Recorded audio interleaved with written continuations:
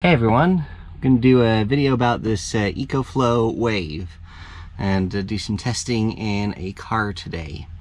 Now, just a quick thing before everyone starts commenting and stuff. I recognize to make it work at its best, we should, try to insulate the car as best we can. Put a shades in the window, insulation in the windows ideally, insulate the hoses. There's a bunch of things that we can do to make this run more efficiently and better. However, I just want to test what comes in the box. A worst case scenario, you're in a car, don't have any shades, don't have insulated hoses, whatever. Can it make any kind of difference whatsoever in a vehicle? So that's what we're going to test today. So excited to do that. Couple things to take note of here. 87 up here by the ceiling. The door is slightly open, so I have a little bit of breeze. We're going to close the door for the testing. Everyone who wants to know, our outdoor ambient air temperature is 92. Alright, so this is how I've got it vented. Using the window vent kit that came with the Wave. I've got the hot air that's going to be exhausting up, so try to get rid of that. And then this is angled, not in that same path, so hopefully we get as much cool air pulled in as possible. Obviously the window doesn't close all the way, so I've just draped a towel here to provide a little shade and a little bit of blockage of air through this crack. This would not be a permanent setup, but this is good for my testing, at least today. If you didn't see my last video, you saw that it really didn't matter as far as temperature of air that would come out if it was running off of DC power or AC power. So today I'm running on AC power, just from an outlet. Obviously efficiency, off-grid will be increased by running on DC power using a power station. I'm going to bring the ambient air temperature sensor in, and we're going to close the door so that we're completely enclosed here. This is a Honda Odyssey minivan. Some people like to camp in them. I've got nothing in here besides me and the EcoFlow. Nothing is running at the moment.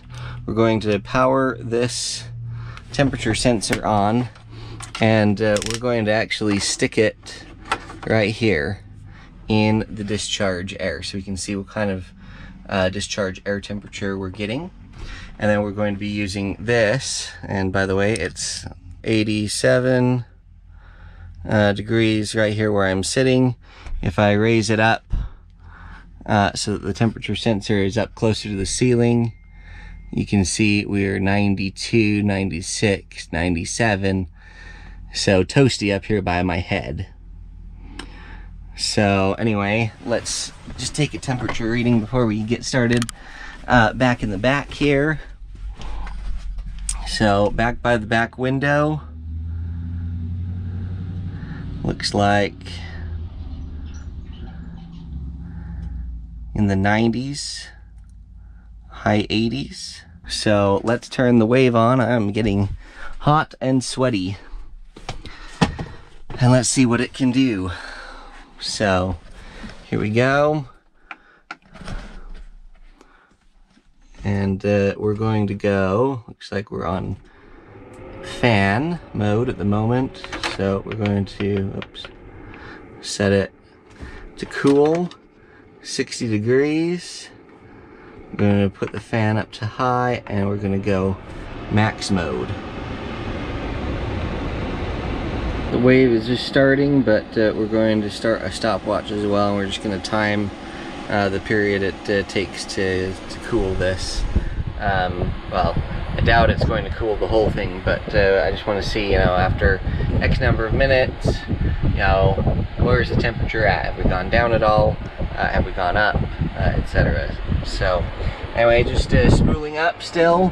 At the moment, we've got 53.4 degree air coming out of the supply, so not too shabby. We're going to let it run here for a few more minutes, and we'll be back with an update. Okay, we've been running for about 12-13 minutes. Our Discharge air temperature 52.5. So doing pretty good. With this sitting just right here on the chair, we are 78, 80 up here. Let's go see what it is towards the back. Back here by this window.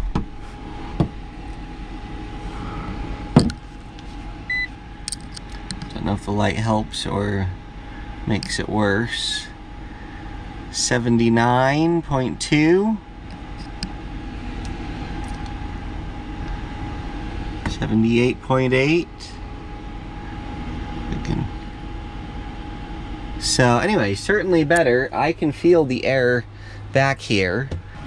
You can kind of see from the, it's just kind of right there in the middle blowing back. So, I'm not sweating anymore. So it's definitely doing something. So let's give it a few more minutes here. Then the other thing we're going to test that some people have said is you actually get colder output air by lowering the fan speed. So we're going to knock it down from max to medium and see if that makes any difference in any way, shape, or form.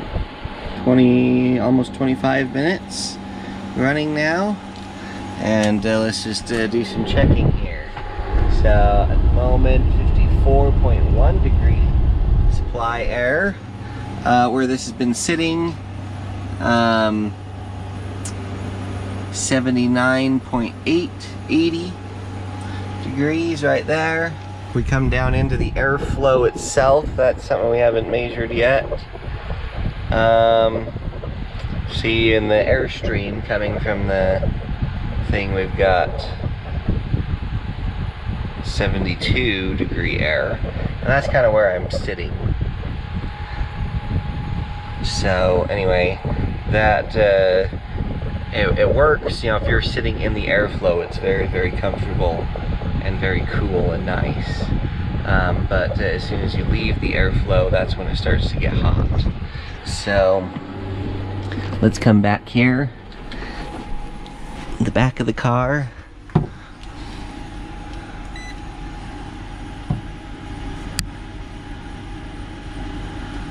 So 78. I'd say in these conditions the Wave is maintaining the temperature, but it is not cooling it by any means. Just for fun, if we come up here in front of the Wave, we've got the windshield and the hoses and everything. You can see that up here it's a nice toasty rising still.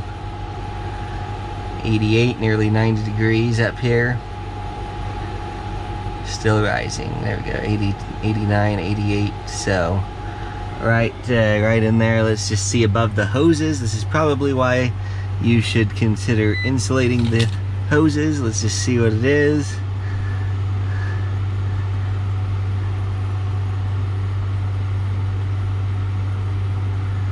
That looks to be about the same.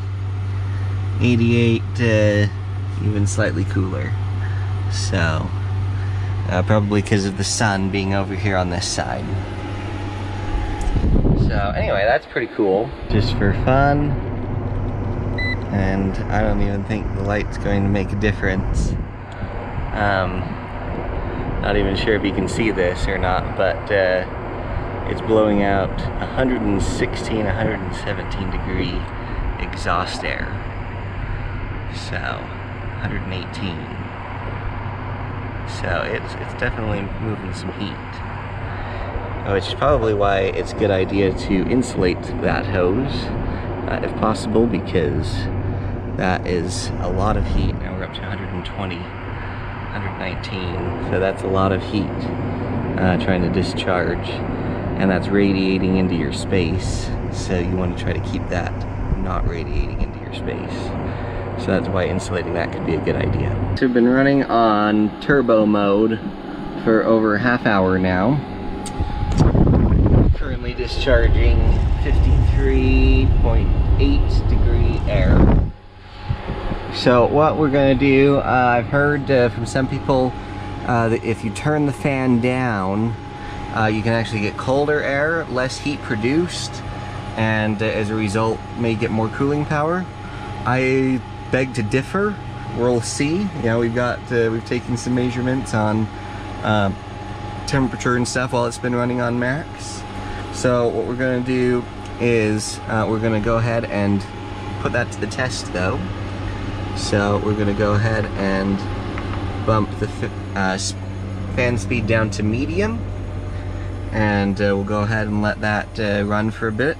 What we're going to do here is we're going to do a lap, so that way we can see how long we're running for in medium mode here. Alright, I don't think we need to say much more. We've got it at just about 6 minutes into the medium airspeed test. Our discharge air temperature is actually increased. We're at nearly 55 degrees, 54.7, and we've gone up like 3 degrees over here. We were like 78 before on turbo, and now we're nearly 81 over here. So anyway, that's pretty interesting. Let's just see what it is up here. Turn this on. So up here in the seat near the ceiling, still hot, nearly 90, a little over that. So we're definitely not getting as much airflow. We're definitely getting a lot of spill up here by the ceiling from up in the front where it's really hot. Down here in the airstream where the wave is actually blowing. You know, before we were like 73 range. You can see here we're a little bit warmer, 75, and I think that's just because the airflow isn't as strong. We've actually gone up yet more. We're now at 55 degree discharge air temperature. And let's just come back in here. I can already tell just by feeling that it's hotter back here than when it was running on turbo mode. Yeah. See, we were 78-ish back in here, and now we're up to like 82 degrees. So definitely warmer. So I'd say that that myth, at least on my particular unit, is not correct. That turning it down to medium fan speed, you know, makes the discharge air temperature cooler. In my case, it made it warmer, and overall the vehicle was heating up more. So max is max mode, moves more air. The compressor speed increases, which results in more refrigerant flow, which results in more heat removal. So anyway, let's turn it back up to turbo just really fast, see if it will actually bring the temperature down, or if it is going to just maintain now at this higher temperature that we're currently at. So let's come up here and let's go to high fan max. We'll let that run for a second and see what happens. We're almost an hour into this test. I don't know if you can see, but lap 3 there has been running for nearly 9 minutes. That's the time it's been back on max airflow, and intriguing. I'm impressed.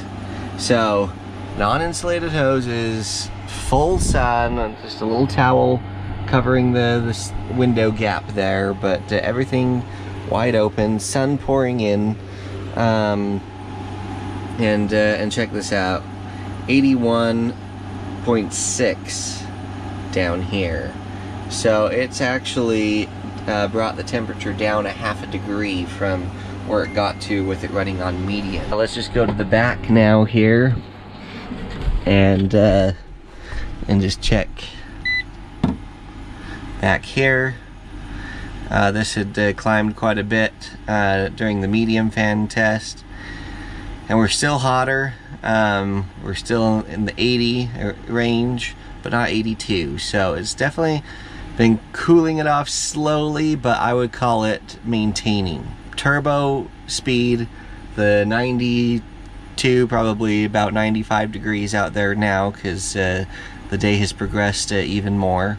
You know, you can probably maintain a temperature that's semi-comfortable in your space with the EcoFlow Wave on high with limited, with like nothing, just with what it comes in the box, with the tubes and something you throw in the window to seal that up, and that's it. No shades, no nothing.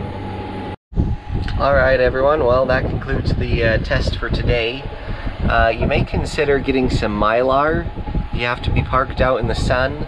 Here's a picture I'll throw up here on the screen of a gazebo style tent, and if you notice on the top there, it's got a very reflective top. I made that cover for my tent, and that reflects a ton of the solar radiation and really makes the tent a lot cooler inside because I'm reflecting all that solar heat radiation. Anyway, you could do the same thing with a car. If you put that across the top of your car, this particular Mylar that I have is thick enough, you could probably even stake it down on the ground to hold it, and went over the top of your car and staked it on both sides. You know, that could probably keep it fairly sturdy during wind or whatever. That would just provide a huge decrease in heat gain inside your car. Food for thought there. I'll leave a link down in the description to that 100-foot roll of very sturdy Mylar. You could test that out, and let me know in the comments down below if you want me to test that, because I've got that very Mylar. We could do a test there. Let me know if you want me to test with the pipes insulated to see what kind of difference that might make, and let me know what other tests you may want me to do on this EcoFlow Wave. Test coming up is I'm going to try a bedroom scenario and see how, because that's very well insulated, how well does it maintain a bedroom temperature wise and keep it cool. So that's coming up soon, and let me know if you'd be interested in a couple of months here, once it shifts to winter mode here, if you want to see a heating demo in like a car situation like this. Anyway, let me know if you want to see that, and be sure to like and subscribe if you like these kinds of videos, and we'll catch you next time.